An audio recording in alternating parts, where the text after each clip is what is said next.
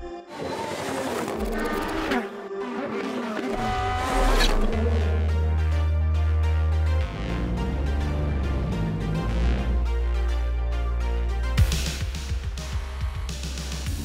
Street and Georgetown, the Brickyard, heaven on earth. This historic racetrack is known by many different names all around the world, but for this month of May, drivers on the Mazda Road to Indy will simply call this track home. The month of May and Indianapolis have been synonymous with each other for 100 years, and now we're finally here for the Grand Prix of Indianapolis here on Road to Indy TV. 501 miles and not too many weeks ago, Mazda Road to Indy drivers packed up and left their most recent race at the Grand Prix of Alabama. We're here in Indianapolis this weekend for the Grand Prix of Indy. After several new names were called to the podium in Alabama, even more new young faces are hoping to have their names called up here in Indianapolis. Victor Franzoni and his team, Arms Up Motorsports, stood on the podium for the first time in 2016 back in Alabama. Franzoni enters May 7th in the Cooper Tires USF2000 Championship powered by Mazda Fight, trailing point leader Parker Thompson by a mere 30 markers.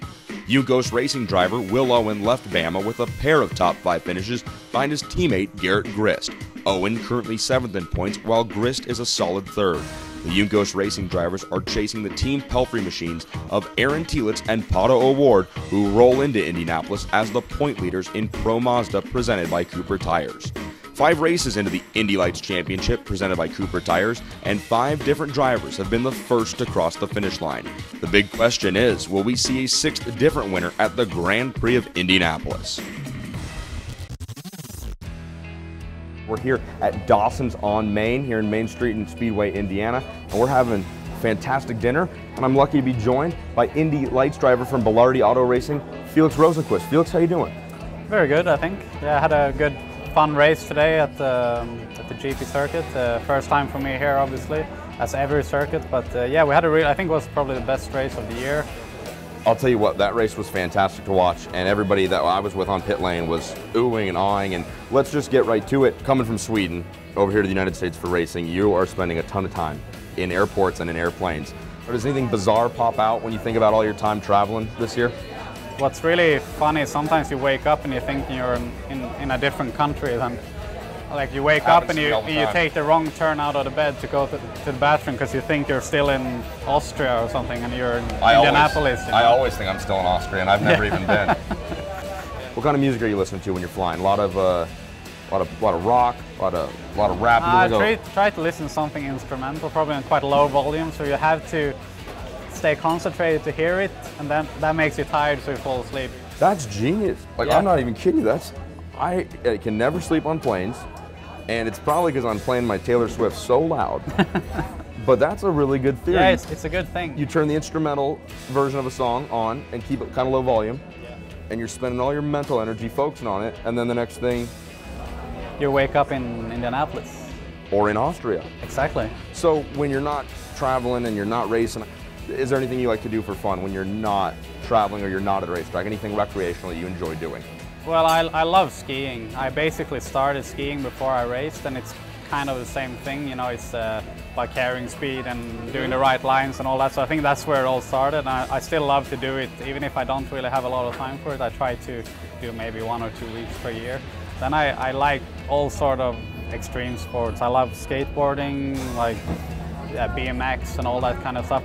What's, just maybe coming over to America, what's just one of the things that totally caught you off guard? What's one of the things that when you first started coming over here, you were like, whoa, those guys?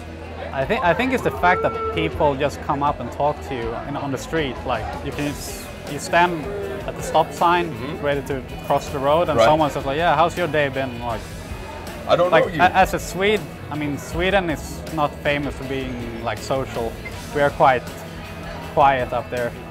And from coming there to... I was going to say, you're a very cold person. Yeah, I'm a robot. Yeah. No, from that to actually having people like just coming up talking to you on the street is quite a big difference, and I'm just like, yeah. Maybe they recognize you.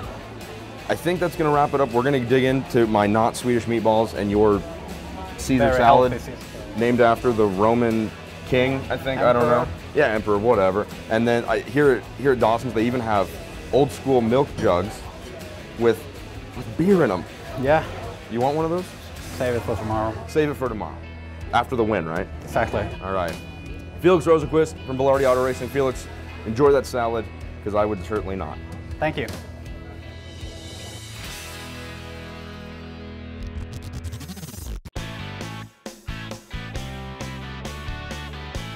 We're now inside race control here at the famed Indianapolis Motor Speedway, and I'm lucky to be joined by Indy Lights race director Tony Kottman, and he's going to tell us something we may not have known. Tony? Did you know we use 50 television screens to monitor the race? We also monitor local and national weather, and we can pull up replays within about 5 seconds.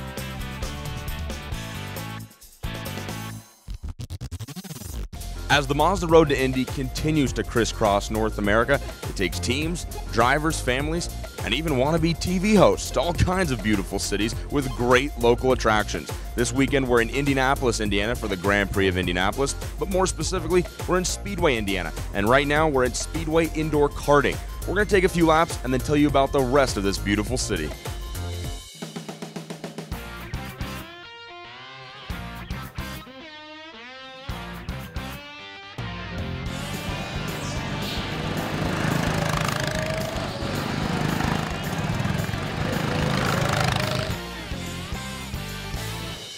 As a riverwalk cuts through downtown Indianapolis, water parks, historic fairgrounds, and countless other fun family activities can be found in the city.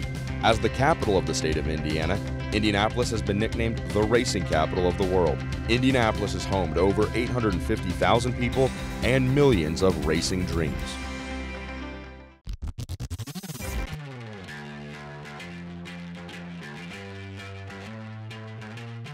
Racing is a sport of passion, and you've got to have a passion for this sport when you spend most of your life in it. This weekend for our team profile, we're in the John Cummiskey Racing Transporter, and I'm with John Cummiskey. John, you've been in this sport for a pretty long time. I'm guessing it's because you have a great passion for the sport. Yeah. I started when I was pretty young. I worked on airplanes when I was out of college, and that's what I went to school for. And then always wanted to go racing, so I kept going to the races and kept bugging a certain team manager at Penske, and he finally got mad at me, threw me a shirt, and I had a job.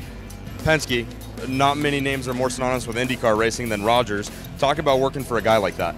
Yeah, it was awesome. It was, of course, I was young and silly, and probably didn't appreciate it how I should have, but it was great. Yeah, I couldn't ask for a better place to be. And when we were talking earlier, you said you've been in racing for 27 years, so 25 years ago when you were being young and silly, as you put it, you were with Roger Penske and that team. Now you're here with John Cummiskey Racing, your own team. Do you use it as an opportunity to give some younger and silly kids an opportunity like they gave you? Yeah, for sure. I mean, if we do our job well, they move on in 2 years, and if they're successful at the next level, then we've done what we're supposed to do here, and it's really fun and gratifying to see that.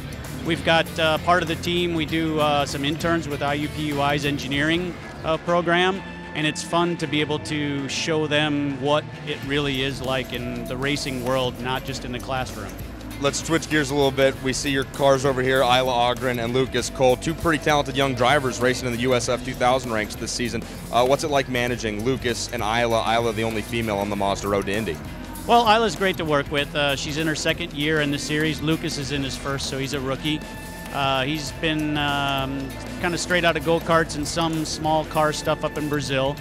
A little more of a challenge with him simply because he's a rookie, and that's fine. That's what it's all part of. He's been improving every time. Isla is, like I said, really good to work with. We've got to try to make her a little more mean. She's a girl, so she's too nice. How do you go about that? How do you go about making a driver more mean? Do you make fun of him like you made fun of me before this interview started? Yeah, I'm mean to them, so then, you know. It broke me down to tears.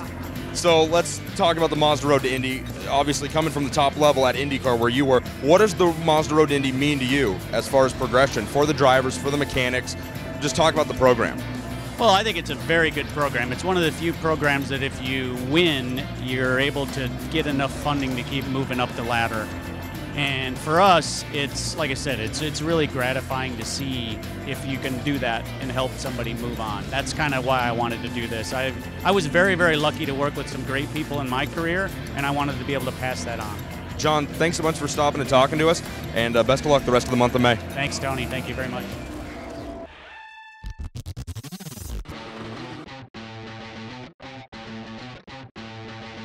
The sun shined bright on Indianapolis Motor Speedway Friday as each of the 3 series qualified and ran their first race of the weekend.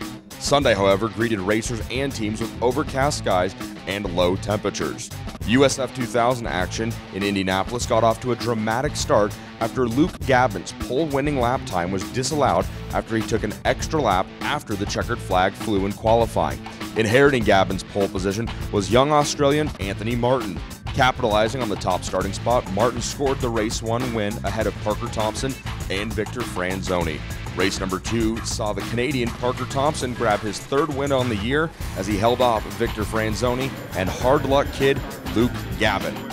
You can't spell Pro Mazda without PO. Ironically, Pato Award's initials. The young Mexican driver was untouchable on the Grand Prix circuit in Indianapolis.